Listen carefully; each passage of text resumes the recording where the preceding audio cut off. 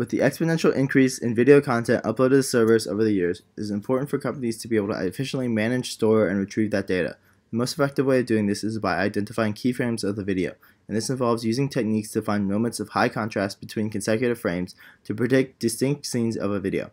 By effectively locating keyframes, there can be significant improvement in applications designed for purposes such as video content analysis, video indexing, video summarization, and video recommendation systems.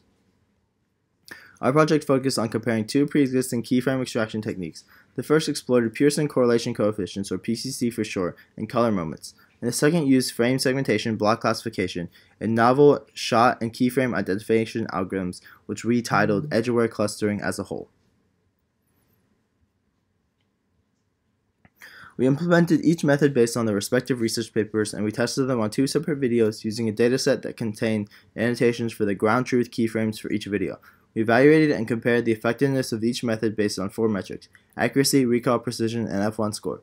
We found the highest accuracy using edge-aware clustering, while PCC and color moments had the highest precision, recall, and F1 score. Based on the results, we concluded that segmenting each frame and extracting features from segments led to the best results. However, it was more computationally expensive.